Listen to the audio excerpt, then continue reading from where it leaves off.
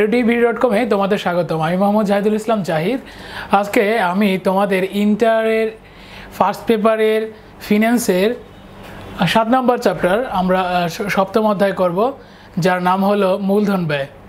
তো এর আগের ভিডিওগুলোতে আমি দেখিয়ে দিয়েছিলাম যে কিভাবে বন্ডের মূলধন ব্যয় বের করা হয়, সেটা যদি পরিশুদ্ধ বন্ড হয়, অপরিশুদ্ধ বন্ড হয়।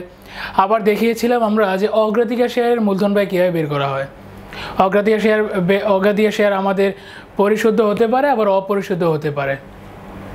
তো এই ভিডিওতে আমরা দেখব যে কিভাবে আমাদের ইকুইটির মূলধন ব্যয় বের করা হয় বা ইকুইটির ব্যয় বের করা হয়। তাহলে আমরা দেখি যে ইকুইটি মানে কি। ইকুইটি নর্মালি দুইটা অংশ থাকে, যেমন দেখো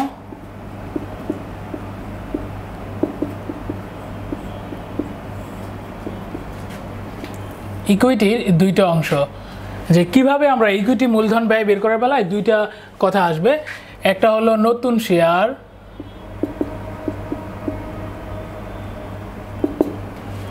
আর এটা হলো সংরক্ষিত মুনাফা।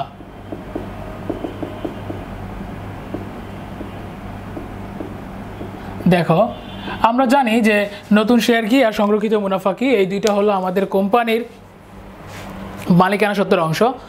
তো নতুন শেয়ার কেমন হয় আর আমাদের সংরক্ষিত মুনাফা কেমন হয়, দেখো যখন কোম্পানি মার্কেটে নতুন শেয়ার ছাড়বে, নতুন শেয়ার ছাড়ার সময় কিছু কস্ট থাকে। সেগুলো কি জিনিস?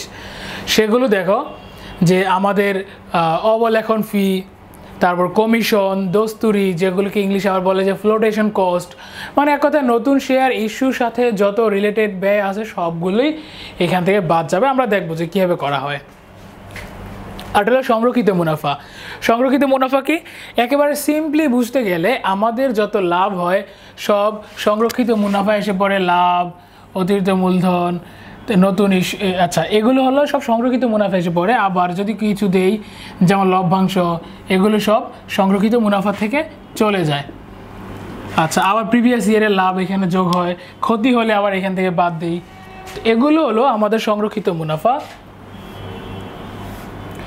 এখন আমরা যদি ইকুইটির মূলধন ব্যয় বের করতে যাই তাহলে প্রথমেই আসবে আমাদের কয়েকটা। আচ্ছা, আমি আগে ওগুলো একটু বলে নিই। দেখো আমরা ডিরেক্ট ম্যাথে যাওয়ার আগে কিছু থিওরি যেগুলো খুব বেশি দরকার। আমাদের তিনটা ইকুইটিতে তিন ধরনের,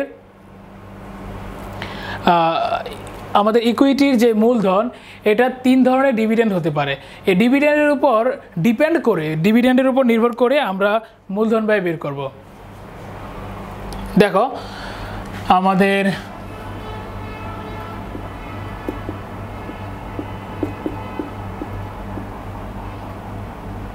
লভ্যাংশ কত ধরনের হতে পারে?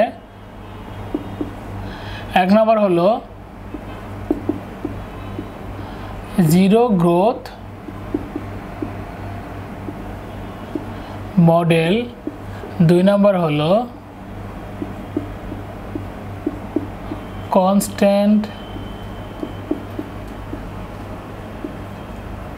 গ্রোথ মডেল, আর তিন নম্বরটা তোমাদের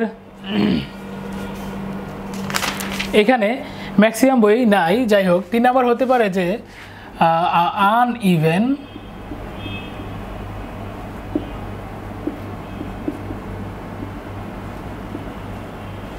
গ্রোথ মডেল। আমাদের কোনো কোম্পানি যে লভ্যাংশ দিবে সেগুলো হতে পারে এই তিন রকম। একটা হলো জিরো গ্রোথ মডেল, এটা হলো কনস্ট্যান্ট গ্রোথ মডেল, একটা হলো আনইভেন গ্রোথ মডেল। ধরো এখন হলো 2017 সাল, 2017। আচ্ছা, আমি একটু এই পাশে লিখি। দেখো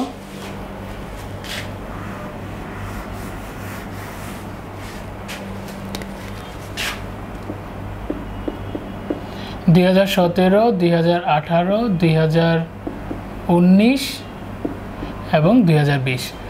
তো আমাদের জিরো গ্রোথ মডেল, যদি আমি প্রথমটার কথা বলি, দেখো জিরো গ্রোথ মডেলের কথা বলি। মনে করো 2017 সালে আমার ডিভিডেন্ড ছিল 10%। এখন ডিভিডেন্ড বলা আছে জিরো গ্রোথ মডেল, মানে কোনো গ্রোথ নেই, কোনো গ্রোথ নেই। তাহলে 2010 সালেও 10%, 17 সালে 10%, 18 সালে 10%, 19 সালেও 10% এবং 20 সালেও 10%। আচ্ছা, এটা হলো যদি আমাদের জিরো গ্রোথ মডেল থাকে। তাহলে দেখো এবার চলে আসি আমরা কনস্ট্যান্ট গ্রোথ মডেল। আমাদের ডিভিডেন্ড ধরো 10% আর আমাদের কনস্ট্যান্ট গ্রোথ হলো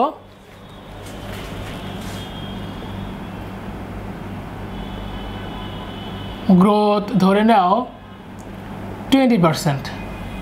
আচ্ছা, এখানে দেখো এই 20% কিসের, ডিভিডেন্ড কেমন হারে বাড়বে। যেমন দেখো 2017 সালে ছিল 10%, ঠিক আছে। 2018 সালে এই 10% প্লাস আগেরটার 20% গ্রোথ আমাদের কত দেখো 20%। এই আগেরটার 20% কত হয়, 10-এর 20% হলো 2%, তাহলে নতুন করে ডিভিডেন্ড হবে 12%।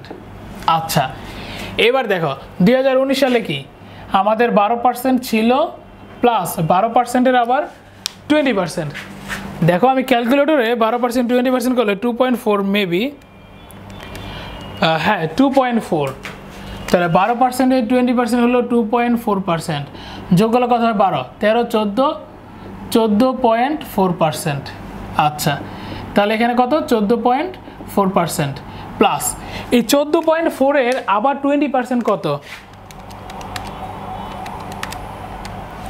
হয় 2.88%। কত হবে দেখো 2.88%। এখন এই দুইটা যোগ করলে কত হবে দেখো 14.4, 17.28%। দেখো আমাদের গ্রোথ ডিভিডেন্ড কোন রেটে বাড়বে সেই গ্রোথ হলো 20%। এবার দেখো আমাদের আনইভেন, দেখো আনইভেন গ্রোথ মানে কি, এইটাতে আমাদের কি ছিল, গ্রোথ ছিল একবারে জিরো, গ্রোথ জিরো। আমাদের ডিভিডেন্ড সেই 2017 সালে যত, 2018, 19, 2020 সালেও তত, তার মানে কোনো গ্রোথ নেই। অন্যদিকে আমরা যদি গ্রোথ ধরি যেমন কনস্ট্যান্ট গ্রোথ, এখানেও 20%, এখানে 20%, 20%, 20%, গ্রোথটা কনস্ট্যান্ট, ডিভিডেন্ড না কিন্তু, এটা মনে রাখবে। আমাদের গ্রোথ কনস্ট্যান্ট মানে কেমন রেটে বাড়বে সেটা কনস্ট্যান্ট, একদম স্থির, যে 20%, 20%, 20%।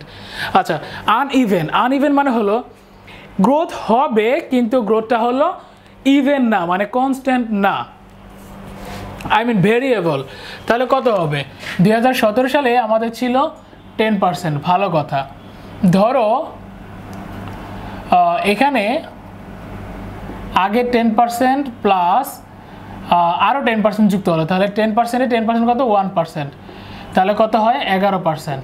আচ্ছা, তাহলে এখানে 11% দিয়ে শুরু। এইবার ধরো এখানে কত ছিল 10% গ্রোথ, এখানে ধরো আমি 20% গ্রোথ ধরবো, তাহলে 11-এর 20% কত 2.2 মেবি, 11-এর 20% হলো 2.2। হ্যাঁ, তাহলে এখানে বাড়বে আমার 2.2%, তাহলে কত হবে 11, 12, 13, 13.2%। আচ্ছা, তাহলে আমার এখানে কত আসলো 13.2 প্লাস এখানে আমি ধরি যে আমাদের গ্রোথ আবারও 10%। আচ্ছা 10%, এবার 5% ধরি, 5%।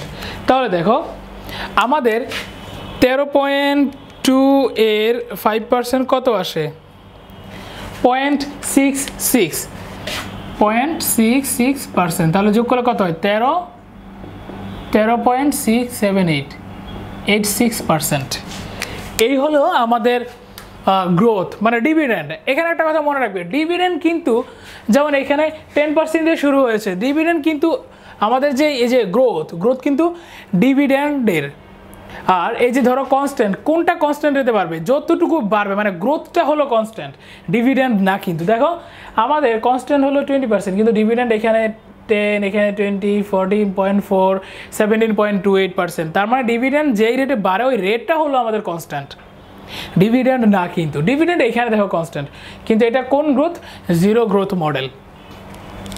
তো আমরা যখন আমাদের মূলধন ব্যয় বের করব, এই কি বলে যে ডিভিডেন্ড রিলেটেড যে মূলধন ব্যয়গুলো বের করবো সেগুলো বোঝার জন্য এগুলো খুবই ইম্পর্টেন্ট। আচ্ছা, তাহলে এখন আমি একটা একটা করে ধরবো, আর ম্যাথ শুরু করার আগে আবার বলে নেই আমরা এখন কি দেখলাম যে 3টা ডিভিডেন্ড গ্রোথ থাকতে পারে। একটা হলো আমাদের জিরো গ্রোথ, তার মানে কোনো গ্রোথ নেই, ডিভিডেন্ড একদম ফার্স্ট ইয়ারে যা লাস্ট ইয়ারেও তা সেম। আচ্ছা, দেন হলো কনস্ট্যান্ট গ্রোথ। কনস্ট্যান্ট গ্রোথ কি? ডিভিডেন্ড যে বাড়বে ওই বাড়ার রেটটা হলো কনস্ট্যান্ট 20%। দেখো এখানে 10%, 10% প্লাস 10% 20%, তার মানে 12%। আচ্ছা, 12% প্লাস 12% কত? 20% সমান হবে 14.4%। আচ্ছা, 14.4% প্লাস 14.4%-এর আবার প্লাস হবে 20%, তাহলে কত হবে? 17.28। আচ্ছা, এগুলো হলো যে আমাদের যে গ্রোথ, আমি বারবার বলি যে গ্রোথটাই হলো কনস্ট্যান্ট। এবার দেখো আনইভেন। হ্যাঁ, আমাদের ডিভিডেন্ড বাড়তে পারে বা কমতে পারে, কিন্তু সে কোন রেটে? এই রেটটা হবে কনস্ট্যান্ট না, রেটটা হবে ভ্যারিয়েবল, তখন এটাকে আমরা বলবো আনইভেন। আচ্ছা, এবার তোমরা একটু ভালো করে দেখে নাও, আমি তোমাদের সময় দিচ্ছি, তারপর আমরা ম্যাথ শুরু করব।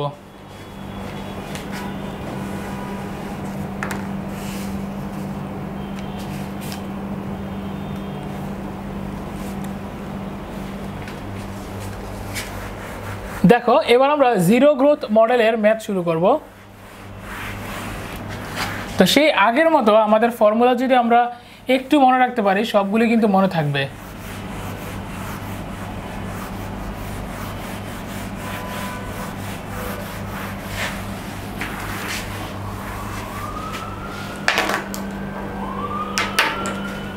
দেখো আমি তোমাদের একটা কি বলে যে ফর্মুলা লিখে দিচ্ছি, সেটা হলো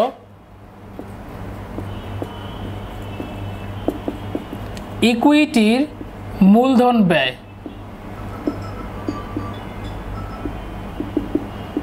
আমরা জানি বন্ডের বেলায় কি দিয়ে বের করতাম মূলধন ব্যয়? K D. কে মানে হলো মূলধন ব্যয়, ডি মানে হলো বন্ড, বন্ড লিখতে যে ডি ওইটা। আর এখন যেহেতু আমরা ইকুইটি করতেছি, তাহলে ইকুইটির ই লিখতে হবে, ইকুইটির ই। আচ্ছা, এখানে হবে D1, অলওয়েজ D1। এখানে হবে আজকের দিনে আমার যত টাকা ভ্যালু আমার শেয়ারের। আচ্ছা, এটাই হয়ে যায়। আর এতটুকু হলো আমাদের শতকরা প্রকাশের জন্য 100 দিয়ে মাল্টিপ্লাই করতে হয়। আচ্ছা, এই ফর্মুলাটা আমি আবার বলি, একটু ভালো করে লিখে দিই যে কে ই হলো আমাদের মূলধন ব্যয়। কিসের মূলধন ব্যয়? শেয়ারের, শেয়ারের মূলধন ব্যয়। আচ্ছা, এবার দেখো D1 কি? D1 হলো লভ্যাংশ 1 বছর পরের।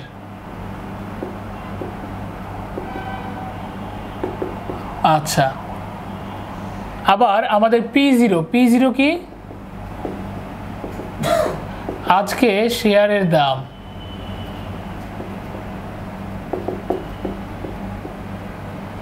আচ্ছা, আমাদের আরো কয়েকটা কথা আসবে, যেমন হলো D1 যদি 1 বছর পরে লভ্যাংশ হয়, তাহলে D0 কত? আজকের বা এই বছরের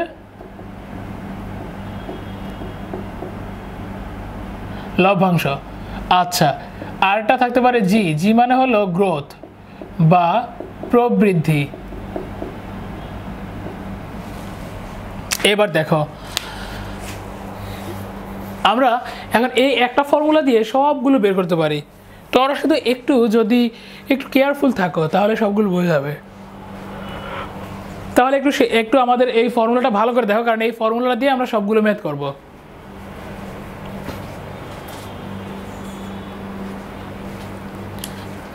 দেখো তাহলে আমরা আমাদের একটা জিরো গ্রোথ মডেলের ম্যাথ শুরু করে দিই, সেটা হবে জিরো গ্রোথ মডেল।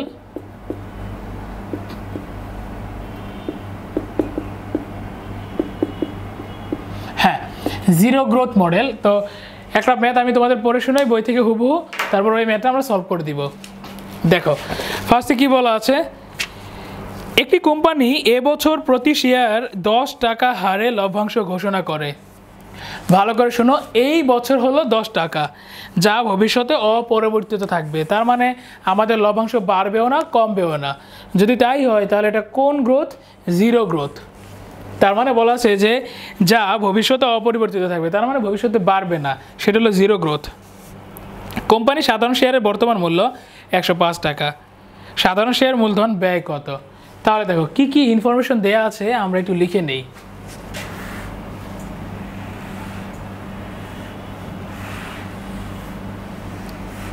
হ্যাঁ দেখো কি কি বলা আছে। বলা আছে একটি কোম্পানি এ বছর প্রতি শেয়ারে 10 টাকা হারে লভ্যাংশ ঘোষণা করে। এ বছর, তাহলে D0 ভ্যালু কত? 10 টাকা, যা ভবিষ্যতে অপরিবর্তিত থাকবে। তাহলে গ্রোথ নাই, জিরো গ্রোথ মডেল। কোম্পানি সাধারণ শেয়ার বর্তমান বাজার মূল্য 100 টাকা, সরি 105 টাকা সাধারণ শেয়ার বর্তমান বাজার মূল্য। আচ্ছা, বলা আছে সাধারণ শেয়ার মূলধন ব্যয় কত। তো সাধারণ শেয়ার মূলধন ব্যয় হলো আমাদের এইটা বের করতে হয়, আমরা বের করব। দেখো তাহলে এখন এই আমরা যদি ফর্মুলায় আমাদের যেই মডেল আছে এটার মধ্যে যদি আমরা ভ্যালুগুলো বসিয়ে দিই তাহলে আমাদের সাধারণ শেয়ার মূলধনে ব্যয় পেয়ে যাব। আচ্ছা, এখন কথা হলো আমাদের এই কোশ্চেনে দেওয়া আছে D0, এখানে বলা আছে D1। এখন কি করব? দেখো এখানে বলে দেওয়া আছে যা ভবিষ্যতে অপরিবর্তিত থাকবে, তার মানে এই বছর লভ্যাংশ যা, সামনের বছর লভ্যাংশটা ঠিক তার পরের বছর লভ্যাংশ সেম।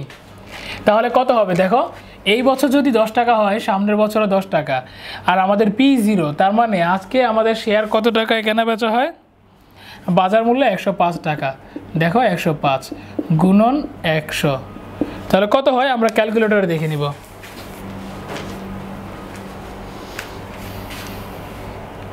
10 ডিভাইডেড বাই 105 গুণন 100 কত হবে? 9.5238%। এটাই হলো আমাদের যে ম্যাথ ছিল, এটার মূলধন ব্যয়। এখন আমি তোমাদের একটা ম্যাথ দিই, তোমরা এটা নিজে নিজে আগে ট্রাই করো, তারপর আমি করে দিব। আমি তোমাদের হুবহু বই থেকেই ম্যাথটা দিব। দেখো তাহলে তার আগে আমি একটু মুছে নেই।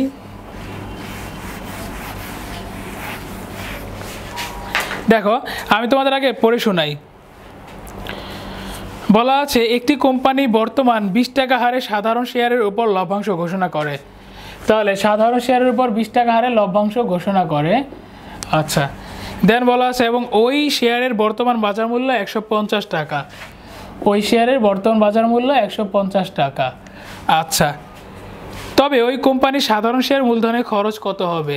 তাহলে এই ম্যাথটা তোমরা আগে ট্রাই করো।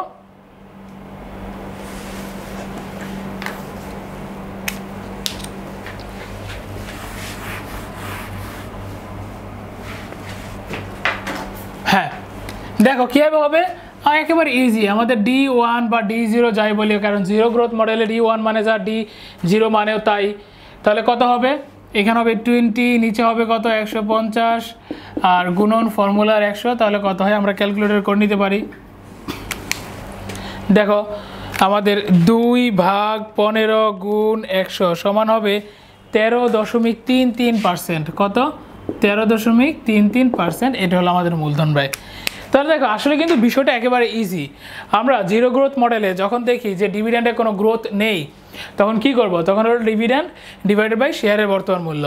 তাহলে আমরা এই ভিডিওতে কী করলাম? এই ভিডিওতে আমরা করলাম যে আমাদের মূলধন ব্যয় বের করার কোনটা, জিরো গ্রোথ মডেল থাকলে। এরপরে আমরা করব যে কনস্ট্যান্ট গ্রোথ থাকলে, তারপর করব আনইভেন থাকলে, তারপরে দেখি অন্যান্য আর কী কী রয়েছে। তাহলে আজকে এই পর্যন্তই। আল্লাহ হাফেজ।